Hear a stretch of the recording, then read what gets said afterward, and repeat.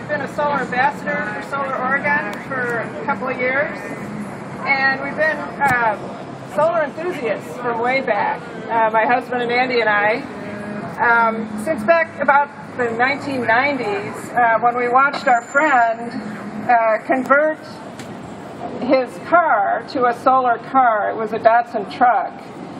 And before he did that, he installed solar panels on his apartment building and bought batteries to put in his basement from Russia. And it was about a 3-year project that he worked to get his apartment building to be off-grid, and that was back in the 1990s. So it was a huge project for him, and it was fun for us to watch him. And then in about 2001, we learned about the inverters that would allow you to intertie your solar panels to the grid. And so that eliminated the need for batteries in your house. And to us, that was the key to make solar energy something that just anybody could do. You didn't have to be real knowledgeable about electricity or batteries.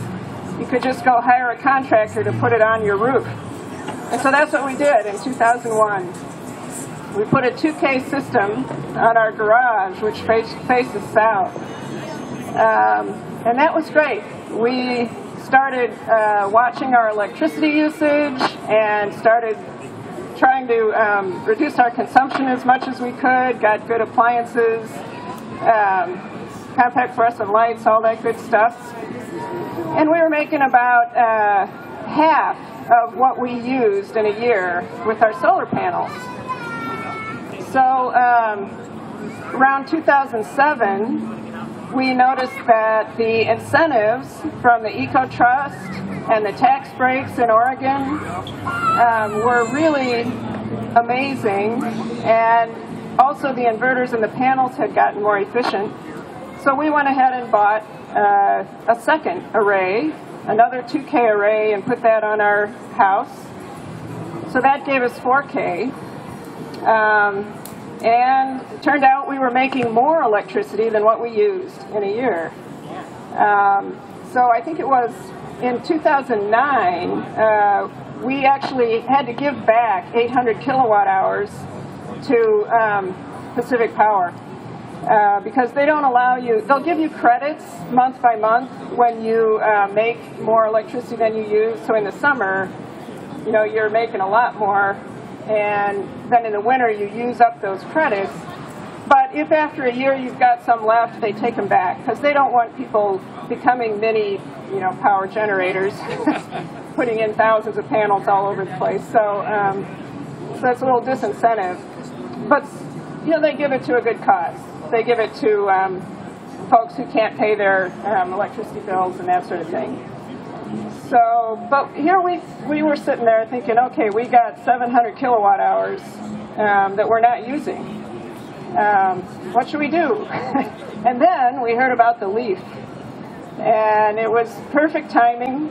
We were excited. We had been watching electric cars over the years, going down to the EcoPDX place on Sandy and seeing what was available. And the Leaf, for us, was the first car that was mass-produced.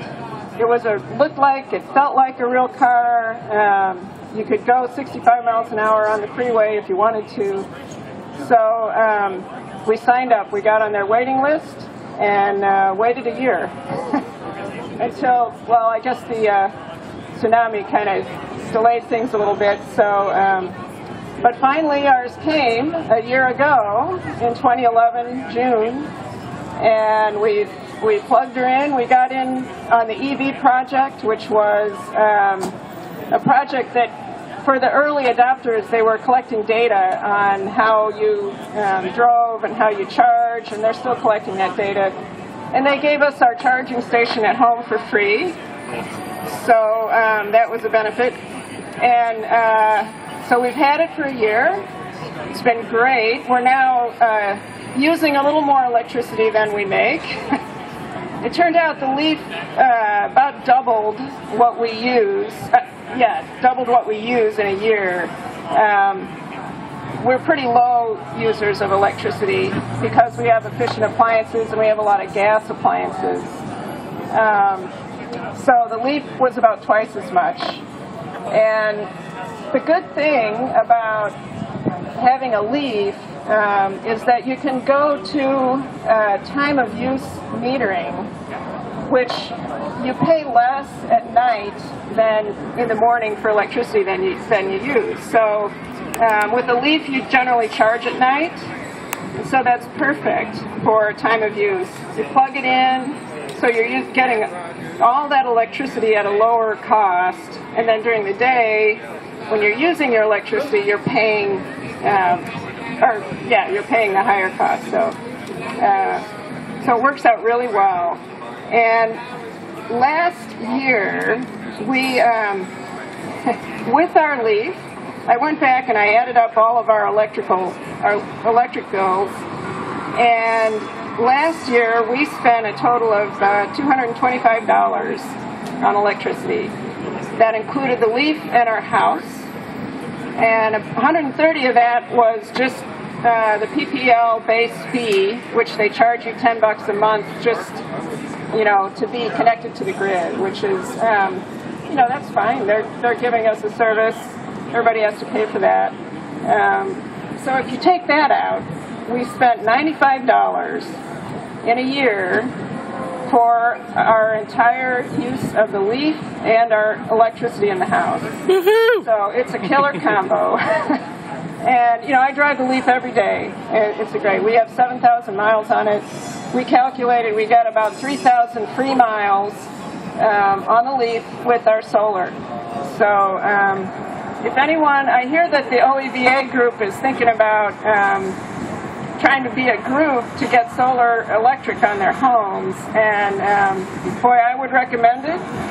And go to Solar Oregon, because they can give you resources on contractors, and they can give a lot of information about financing. Maybe they can even help get that group together and get some volume discounts on the panels and all that. So definitely use Solar Oregon.